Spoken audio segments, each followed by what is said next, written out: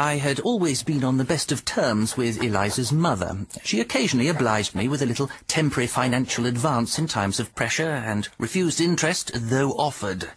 I frequently wrote to her, always including any witticism, if suitable, that I might have heard in the city. I have made it abundantly clear on previous occasions that I take it as no small slight that my name did not appear in her will, although I bear the dear departed no grudge. I am in no doubt that my omission was entirely to do with Eliza's brother, Frank, an individual with whom I am delighted to say I have little or nothing in common. The period of our married life with which I am currently occupied began with Eliza's mother's funeral, and I must add a few words on the subject of that unfortunate day. All Frank had got to do was to come to me and say, "This sad event puts me in a rather responsible position, and I should be glad of a few words of advice from a man with your knowledge of the world." I should have said politely, "By all means, let us go into the question thoroughly." Nothing of the kind happened. He did not come to me in that way, and I am far from being the sort of man that sticks himself forward. The inevitable consequences followed, as they so often do. It seems to me now a providential blessing that Eliza was down with the influenza at the time and unable to attend the funeral.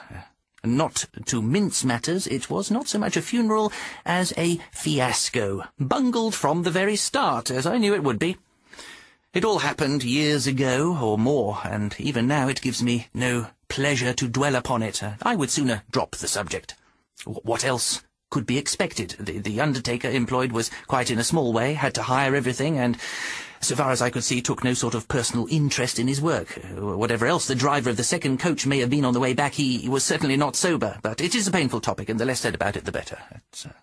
But in quitting the topic, I should like to say just one word as to the actual fittings. When my time comes, whether the plate on the coffin is of silver or brass, I do hope at any rate that my name will be engraved on it straight and not cock-eyed. That is one of the first points I should have impressed upon Frank, if asked. However, he is, after all, Eliza's brother, and in any case, as I have already implied, I prefer to draw a veil over the whole affair. Otherwise, I should have had a word to say on the subject of refreshments. I took it for granted that wine and sandwiches, or at the very least biscuits, would have been handed, but they were not handed or even suggested. It may have been a simple lack of foresight, or there may have been another reason. It is of no use to dwell on these things. We cannot recall the past.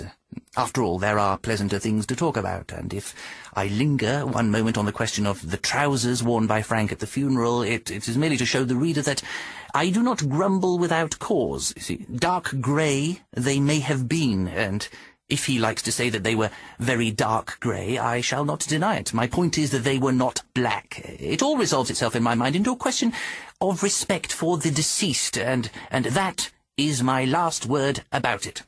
Fortunately, it is not necessary for me to say anything as to the near-side horse in the second coach, because everything I have said about Frank's trousers applies to that horse equally. I do not blame the horse, and I do not blame the undertaker. Being quite in a small way, he probably had to take what he could get. But I must and do blame the man who selected the undertaker on his own initiative, without asking for the advice that an older and wiser man was quite ready to give him. I will not pursue the subject further. I prefer to wipe the whole thing out of my mind.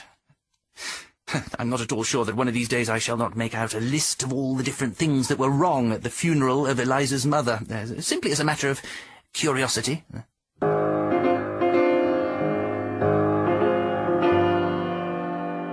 Still, so far as things went, there was an improvement in our circumstances, and at about the same time I received the further advance in salary that had been promised me. Eliza and I were able to leave the little house we occupied and became the tenants of an altogether grander dwelling. I thought, and said, when we moved into Meadow Sweet, that it would be more in accordance with that kind of a house if we kept 2 servants. Call it 3. 3 girls, besides the butler, of course. The chauffeur will have to sleep in the orchard house, but that can be arranged right away. Toot toot. If you wish to be funny, I simply decline to continue the conversation. All I ask is for one fair cook and one house parlourmaid. Then if we have the cook fair, we better pick a dark house parlourer, so that we shan't get them mixed. No, you don't. All you'll get is one general and occasional help if wanted. You're the sort of man that's used to 11pence, gets a shilling and wants to spend half a crown on the strength of it. We had some further discussion, but I did not press the point. I very rarely interfere in these domestic matters, my mind having rather a wider scope. Perhaps it would be better if I took a more active part. With all her merits, I never should have engaged Parker. I can lay my hand on my heart and affirm that positively, and I have told Eliza so. She came in on a Friday. Her appearance did not seem to me to be greatly in her favour, being somewhat on the bulky side. She looked melancholy and was getting on in life. 43, I should say. On Saturday, Eliza told me that she was a demon to work and wasted nothing. Well, this seemed satisfactory so far, but Sunday dinner is always the test that I go by. We had, I remember, a stewed breast of veal and peas of our own growing. The cooking was quite satisfactory. At least 2 of the potatoes I should have been ashamed to offer a pig, but that was not Parker's fault. The waiting at table, however, was not quite up to my level. "Hand me the peas again, Parker, and another time don't need to be asked." To my great surprise, Parker drew a deep breath and then exhaled it sharply, producing a sound somewhat like oof-pa. Upon my word, I thought at first that it was meant for insolence, but immediately afterwards she handed me the peas with every appearance of respect and even of fear. She then left the room to attend to the fruit tart. Eliza, why does she make that curious oof-pa sound? Oh, that's nothing. I asked her about it. She hurt her right kneecap, and every now and then it gives her a twinge. That's what makes her say, "Oof, Pa." It'll pass off. Fruit tart, sir. Excellent, Parker. And what is it you are giving us by way of a fruit tart? Apple and cranberry. And so it went on all day, and very unpleasant it was for me. You see, it is impossible to say oof pa without seeming to express contempt and disgust. For instance, I called her in to tell her the way I liked her to do my boots in the morning. It is a point I am rather particular about, and so far Parker had not quite satisfied me. If you slosh a lot of blacking over the laces just to save time for yourself, you waste time for your employer by making him wash his hands unnecessarily. Yes, sir. Moreover, if you use the blacking brushes for brown boots, you are practically throwing 12 shillings into the gutter. And whether she meant it or whether she did not, it seemed as much as to say that I was making a silly fool of myself, and she had no patience to hear any more of it. All this was on the Sunday. Monday, at breakfast, there was much less oof-pa, and in the evening Eliza said that she thought the worst was over. On Tuesday the view seemed to be what you might call confirmed. No oof-pa was heard all day, and we were both glad that Parker's kneecap was all right again. And on Wednesday it was oof-pa here and oof-pa there and oof-pa all over the house. Worse than ever. Eliza, something will have to be done about this. I pay £40 for this house, and in spite of that, here's our servant goes about saying oof-pa. I mean, the thing's quite out of place and might very easily frighten a visitor. Well, if we ever get a visitor, you can explain how it happens. Pardon me, but I can do nothing of the kind. Parker's kneecap happens to be one of the things to which no self-respecting man can allude. Anyhow, it's only in the damp weather that she gets these twinges, and we had a lot of rain last night. That's what's done it. Well, that may be, but what safeguard have we got against rain? Ordinary umbrellas. Don't try and turn it off, Eliza. That's foolish. The thing has got quite on my nerves.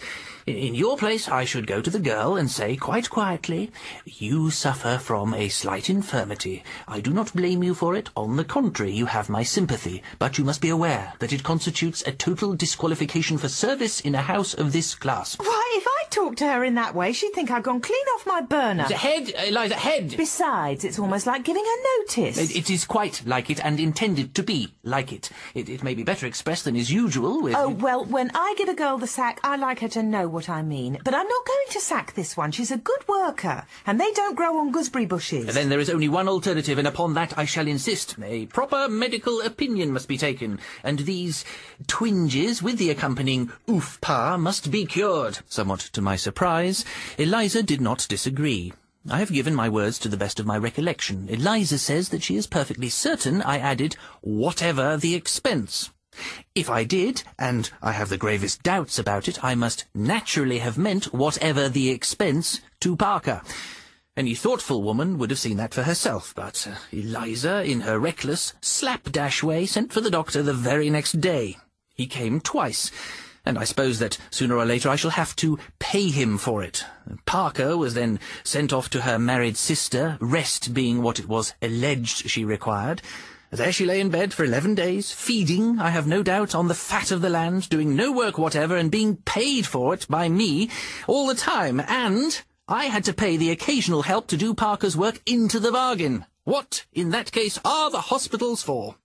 I pointed out these things to Eliza at breakfast on the Saturday that Parker was to return. I'm sick and tired of hearing about it. I may possibly have mentioned the subject once before, or at the most 3 times. Anyhow, the girl is cured, and there's an end of it.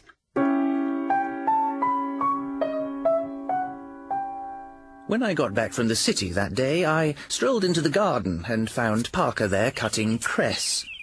In my experience, a kind word to one's inferiors is never thrown away.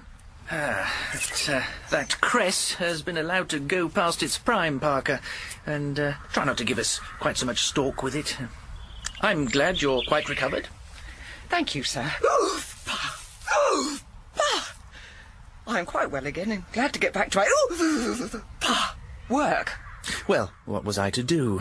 What is any man to do under circumstances like that? Kneecaps are no subject for discussion between a married man and an unmarried woman, and I doubt if there is any gentleman in England who is more careful about what he says in the presence of a woman than I am. But I made no bones about it. An explanation of some kind I was determined to have. If your knee is better, why do you keep saying oof, pa, as if you were in pain? My knee is quite well, sir, and I have no pain at all. But I have got into the habit of saying oof, pa, now. And a habit's a thing you can't do away with. And I suppose I shall carry it to the grave with me. She then burst into tears and went into the house. Presently, Eliza came out, looking rather worried. I don't know what you've been doing to that poor girl, but I do wish you wouldn't interfere with her. She talks of leaving at the end of her month. And after all the money we've spent on her, she wouldn't say that for nothing. If you wouldn't go sticking your oar in, I could manage a deal better. Very well, Eliza. From henceforth, I shall say nothing to you or to her or to anybody else about anything. I walked straight away from her and into the house. As I passed the scullery window, I distinctly heard Parker stop sobbing for a moment to say, oof, pa. Eliza showed herself rather more reasonable at breakfast the next morning, and said she would speak to the girl about it. Parker is still with us, and by dint of much patient work on our part, is almost broken of the oof, pa habit. But there is no absolute certainty about it. I'm sure that when visitors are present, I often feel almost as if I were walking on a volcano. In the first weeks following our move to Meadow Sweet, the flies there were absolutely beyond measure. I'm sure one Sunday morning the way they came buzzing around our bacon was like nothing in my experience. As I fished the third in 5 minutes out of my teacup, I said to Eliza, "These flies cannot be allowed to go on. They must be stopped." Well, I don't want them. You can stop them as far as I'm concerned. Don't be silly, Eliza. We all have our duties to do in this life, and it ought not to be necessary for me to mention everything. What are the facts? In 5 minutes, by this clock, I've taken 3 dead flies out of my tea. It'll take you a long time to finish them that way. You miss my point, as usual. What I want you to see, in fact, what I want you to grasp, is that if a house of this class is properly managed, an incident of that kind does not happen and cannot happen. Why? Simply because things are looked after, as it is. I suppose I'm either to be eaten alive by flies in a house I pay £40 a year for, or I'm to see to it myself. It's the same thing all round. I buy a thermometer. I put that up. Who'd look at it if I didn't? Nobody, nor want. Yeah, it's just what I knew you would do. You take no intelligent interest in things. With the income we now enjoy, I presume that the purchase of a few fly strings or fly papers would be nothing out of the way, but instead of that... Hold on, is it fly strings you want? Well, what else have I been saying all this time? Never even mentioned them. You needn't make a face as if you just sat on a tin tack. For as if... One moment, please. The fact remains that though these flies are amounting to an epidemic, you've never thought about fly strings, never ordered them, never... Why, I ordered them yesterday. And that's the second time Binns has disappointed me this week. That boy of his has got a head like a sieve. Well, in that case, the fault lies entirely with Binns. He's not the only grocer in the neighbourhood. I may have to give him a sharp lesson. we may now drop the subject. Eliza, unfortunately, is not quite so quick to see when a topic is exhausted.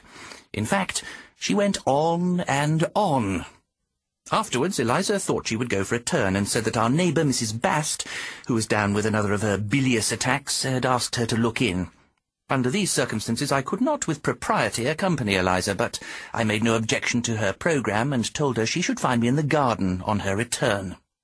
When I looked at my watch again, it was nearly supper time. I folded up my garden chair, these things being ruined in no time if left out, and carried it through with me into the scullery. I had no conception that anything unusual was about to happen. I went calmly in, whistling a hymn tune as I went. Eliza said afterwards that if I had only looked where I was going, it would never have happened. The truth is that if Eliza had only had the sense to tell me that she had borrowed some of those filthy, sticky fly strings from Mrs. Bast and hung them in the scullery, I should naturally have kept my eye open for them. As it was, I ran my face right into one of them, and before I knew where I was, I had got a mouthful of dying flies and fish glue. And naturally, I made a snatch at it with my hand, and then it stuck to my hand, and it also stuck to my hair and wound round my neck. I made an infuriated dash for the sink and knocked against another of the abominations. One fly string would have been ample in that small scullery, as I pointed out afterwards. Eliza came in to see what was the matter and said that worse language for a Sunday evening she had never heard in her life before, but I seemed to have got the filthy stuff all over me. I was all gum and buzz. Even with Eliza's assistance, it was 25 minutes before I was in a condition to sit down to supper. It has always been a bit of a problem to me why our inventors and so-called men of science do not devote more attention to improvements in the home, instead of wasting their time on flying machines and other extraneous matters. Take, for instance, the ordinary catch-em-alive-o, as vulgar people call it. All that is wanted is some simple substance which will stick to flies, but will not stick to anything else. If I only had the leisure to think that thing out for myself, I'm convinced there would be money in it.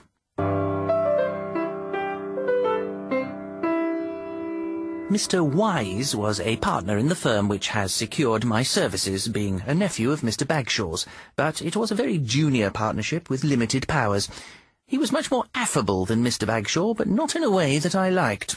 Sometimes I would give him a perfectly serious answer to what seemed a perfectly serious question, and then he would burst out laughing. I dislike such goings-on. He got a friend, a Mr. Harnett, who was always in and out of the office. Mr. Harnett was pleasant and friendly enough, but there was a nasty, flashy look to him that was not at all to my mind. One day he overtook me as I was going to lunch, and asked me in an airy way to come and have a drink with him. At the time I confess that I took it rather as an honour.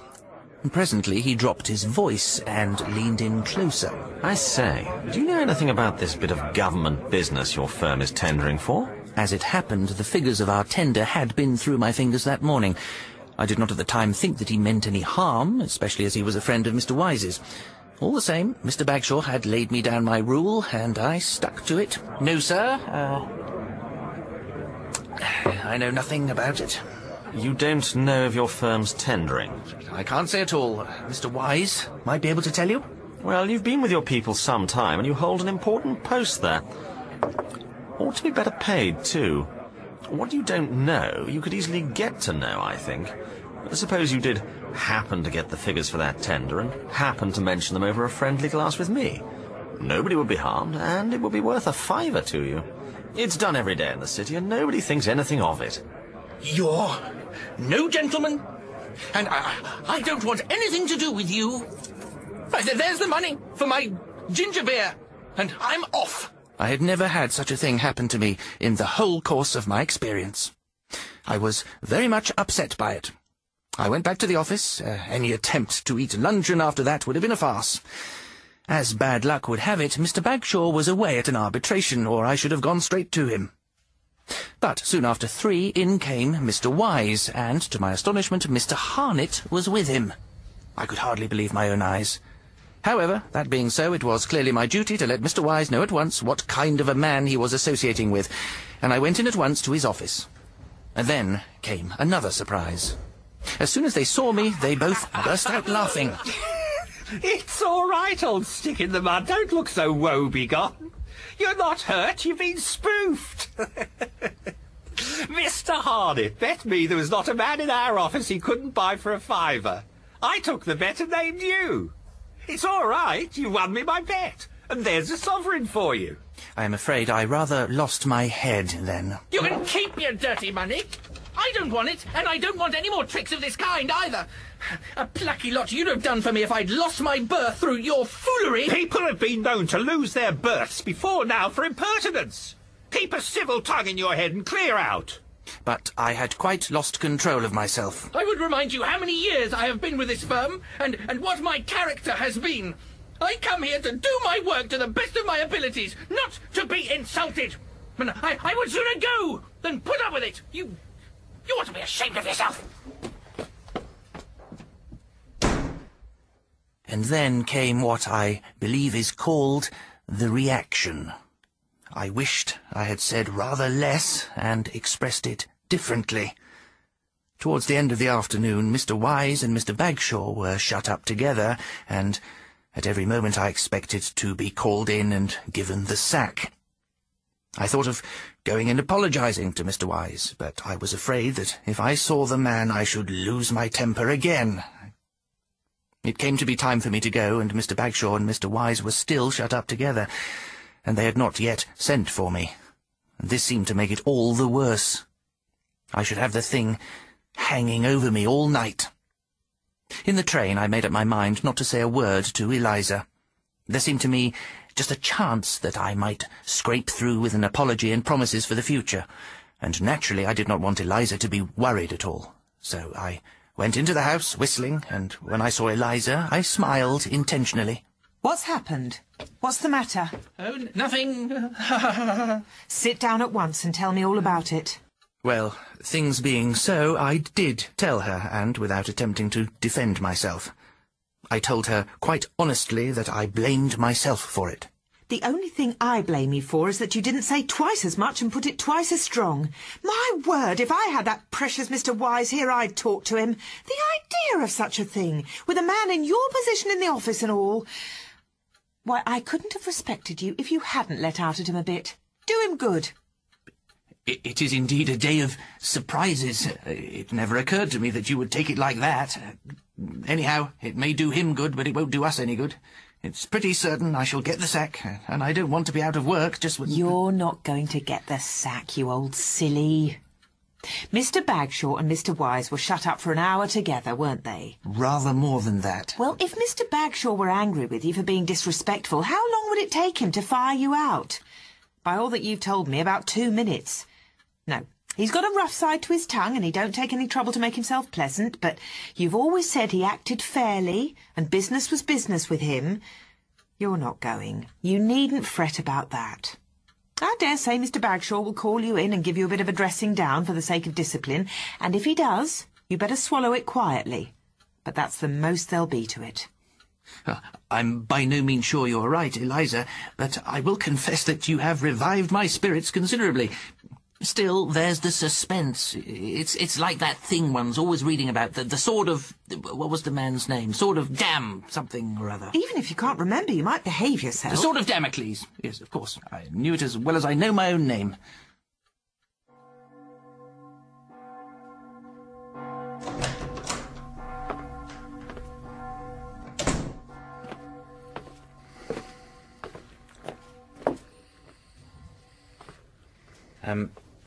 You wish to see me, Mr. Bagshaw?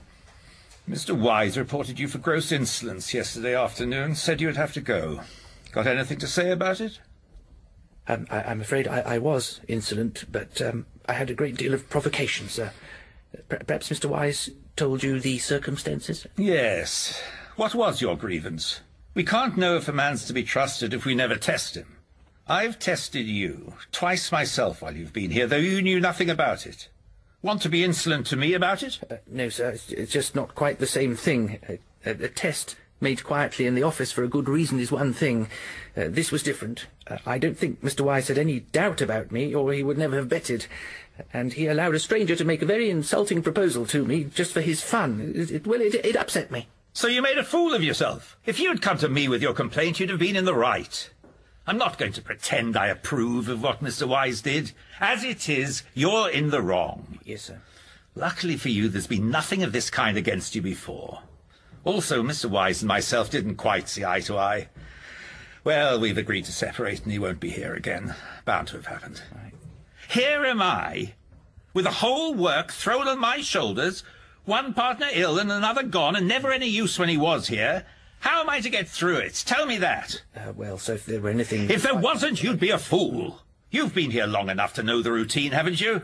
And it looks as if you were to be trusted so long as you can keep your temper. Yes, sir. You'll have to help me. Old Pridget can do your work. Here, take these letters. Dictate the answers as you think they should be. Let me see them as soon as they're typed. Yes. Work in Mr. Wise's room for the present. Oh. Quick as you can, please. Yes, sir. And so it went on for weeks. I had the most responsible things to do. People of importance who had come to see Mr. Bagshaw were handed over to me instead. I did most of the work that Mr. Wise did, and I may fairly say that I did it a deal better. There never was a word of praise from Mr. Bagshaw. Most days he repeated that he had not the faintest intention of making me a partner, and warned me to keep my tongue in check for the future. I do not know what my new position is, for I have never been told. I once heard a clerk say to a visitor, "Mr. Bagshaw is out, but I have no doubt the manager could see you." By manager, he meant me, and I did not correct him. Mr. Bagshaw did not even speak of an advance in salary, but he paid me the advance, another 50 a year, and very welcome to Eliza and myself it was. When I thanked him, all he said was, "Try and earn it." If insults always turned out like this, I could put up with another 2 or 3. In episode 3 of the Eliza Stories by Barry Payne, Rebecca Front was Eliza and Mark Heap her husband. Maeve Alexander played Parker, David Belcher, Bagshaw and Wise, and Mark Evans, Harnett. The music was composed and performed by Herbert Chappell. The Eliza Stories is directed by Ellen Dryden and is an independent production by First Rights Radio for BBC Radio 4.